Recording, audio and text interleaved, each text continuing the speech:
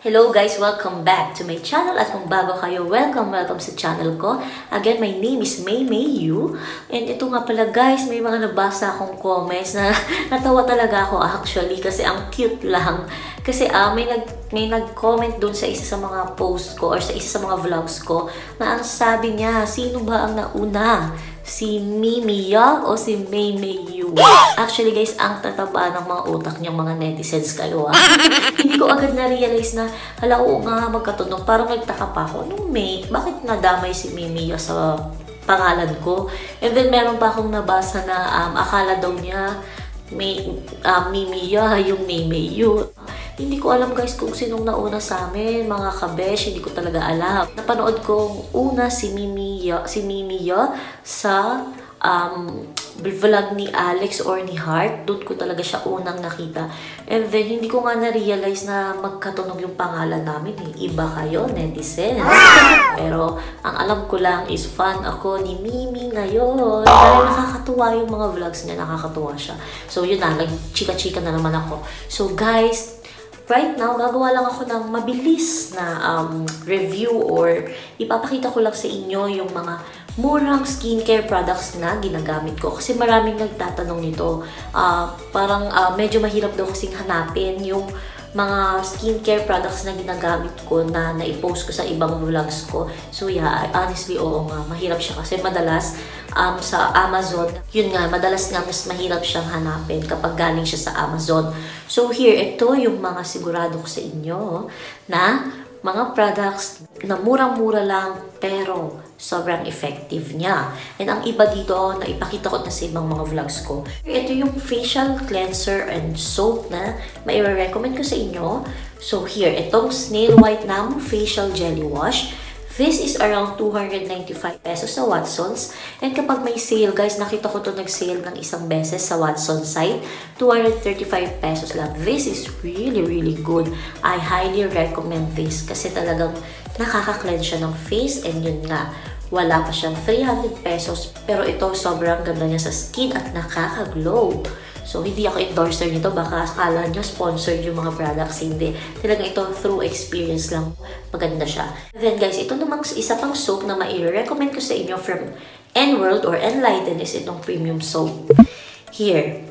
Ito soap siya. I think nasa around 200 plus din siya. Pero hindi siya lalagpas din ng 300. Meron siya sa Watsons din. Available na siya sa Watsons. And also, kung may kilala lang kayo na dealer ng Nworld or Nlighten, you can try to ask them kasi baka magkaiba yung price nila. So here, I'm not really sure here. Sobrang bango niya with argan oil. May aloe vera siya. So if you have acne, and also if you are may pimples kayo, ito maganda talaga siya. And it has collagen which we all know na talagang nakakabata, nakakabagets. Kumbaga yung youthful glow ko, yun yung hinahanap nyo, meron talaga to. And also nakaka-moisturize. Anyways, ito palang Namo, meron din siyang glow. So it really depends kung ang gusto ninyo is yung mga gel type na cleanser, then you can try using this Snail White Namo Facial Jelly Wash. Pero kung kayo mas preferred ninyo na gumamit ng mga may mga soap na cleanser, ito namang Nlighten na premium soap. Okay, and then guys, itong toner, very good talaga to. Nagamit ko na siya since ilang months na, since August or September, nagamit ko to tuloy-tuloy. Actually, naubos ko na yung isang bottle. And yun, tumagal siya na October, November, 5 months bago naubos. So here, itong Maxi Peel Facial Cleanser, Pore Refining. This one is really good for deep cleansing and also for acne-prone skin. Nakakakinis talaga siya. And also, kung ang hanap nyo is yung mga nakaka-lighten or nakakakinis na klase ng mga toner na sobrang mura lang, murang-mura lang, ito yun. And also, it has vitamin E. So, diba, yun talaga, antioxidant siya. Very good sa skin. Alam nyo guys, sobrang sela ng face ko. Pero with this toner, hindi ako nagka-pimples talaga dito. Nung una kasi, nagka-pimples ako nung una dahil inaraw-araw ko siya. I mean, inaraw-araw ko and then twice a day agad. Pero ang secret kasi guys dito, para hindi kayo magka-pimples, especially if first time nyo gagamit nito, sa first week na gagamitin nyo to guys, gamitin nyo lang siya thrice a week and then sa gabi lang. And then hanggang hanggang the next week, diba, dagdagan na, yun na hanggang sa ma-achieve nyo na yung everyday na paggamit or yung hindi na ma-allergy yung face ninyo. Ito guys, maganda talaga siya, especially for blemishes, nakakatanggal ng peklat. Okay, and then guys, ito yung mga ginagamit ko talaga pag morning na nagmamadali ako and wala na akong time na anek-anek pa sa mukha ko.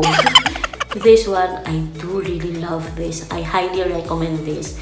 Itong Myra Fresh Glow Whitening Facial Moisturizer for Shine-Free Look. Meron din akong review nito, guys. Hanapin nyo lang yung... Actually, itong mga products na to, hanapin nyo lang sa vlogs ko. May kanya-kanyang review to.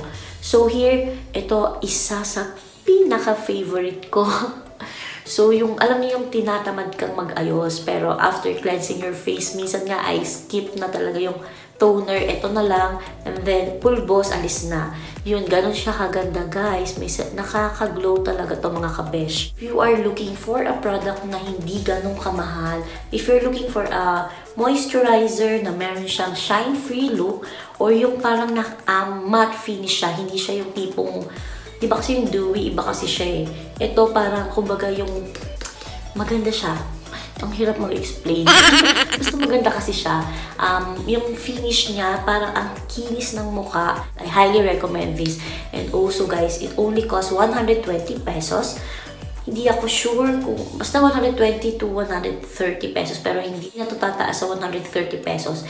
And nagamit ko siya ng ilang buwan. So, I think sa isang bottle, dalawa kami ng husband kong gumagamit nito, umaabot to sa amin ng 2 months talaga. Kasi tatlo yung binili ko nang umuwi kami ng Pinas hanggang ngayon. Ito na yung last bottle na meron kami. So, yeah, I think around 2 months or 1 month and a half kung dalawa kayong gagamit. Ang ganda niya sa skin. Next naman mga kabesh, ito naman from Beauty Formulas, Full Moist Cucumber na Facial Scrub here. This is from Beauty Formulas at kung hahanapin nyo siya, nakita ko sa Shopee, it only costs 188 pesos. Guys, sobrang tipid niya gamitin, ang daming laman. And if you have dry or sensitive skin, this is really good. It gently exfoliates your skin ng walang, alam nyo yung, di ba may mga products na kapag kamura tapos ginamit mo, parang, alam nyo may tingling sensation siya, medyo may hapdi effect. Ito wala siyang ganong effect. So, sa Shopee lang, ihanapin nyo lang siya for only 188 pesos. May iba pang klase ng mga facial scrub doon at nasa inyo na kung ano yung mas gusto ninyo. And then, ito yung last but not the least. Guys, from Beauty Formulas din with Activated Charcoal Clay Mask. Ito, ang ganda niya sa skin. So, look. Naubos ko na to halos kasi talagang ginagamit ko siya. And I also searched this sa Pilipinas. Mabibili siya sa Shopee or sa online shop na Shopee. It only costs 188 pesos lang din. And yeah, ang ganda niya. Especially if oily yung skin nyo kasi na-absorb niya yung mga excess oil sa mukha. And also, nakaka-cleanse din siya ng face. So, ito guys, I highly recommend this. Kasi talagang halos naubos ko na siya. Siguro mga 1 o 2 gamitan na lang to, talagang susuko na siya. So yun, talagang maganda to. Ito yung isa sa pinaka-favorite ko din na mask. Again, it only costs 188 pesos. And I also use this once a week. So yun guys, yung mga skincare products na ginagamit ko na talagang tipid pero effective. Diba? Taray. Guys, yung mga ginagamit ko na mura lang, makakatipid ka, pero hindi ka titipirin pagdating sa quality. Diba? Maka-endorse lang. Pero guys, yun na nga, totoo talaga. Hindi siya sponsored vlog, ha. Kumbaga yung mga pinakita ko sa inyong products is talagang ginamit ko. And through experience, yun yung naging, kumbaga yun yung naging personal favorites ko talaga. So guys, if you have any questions, comments, or meron ba kayong request, please don't hesitate to comment below. If you have any comments, questions, feedback, or anything na gusto lang ninyong itanong or i-share sa amin or sa akin, please don't hesitate to comment below. Try my best na makapag-respond once na mabasa ko yung mga comments ninyo. Again guys, thank you so much for watching my vlog. Have a nice day everyone, and see you on my next vlog. Bye!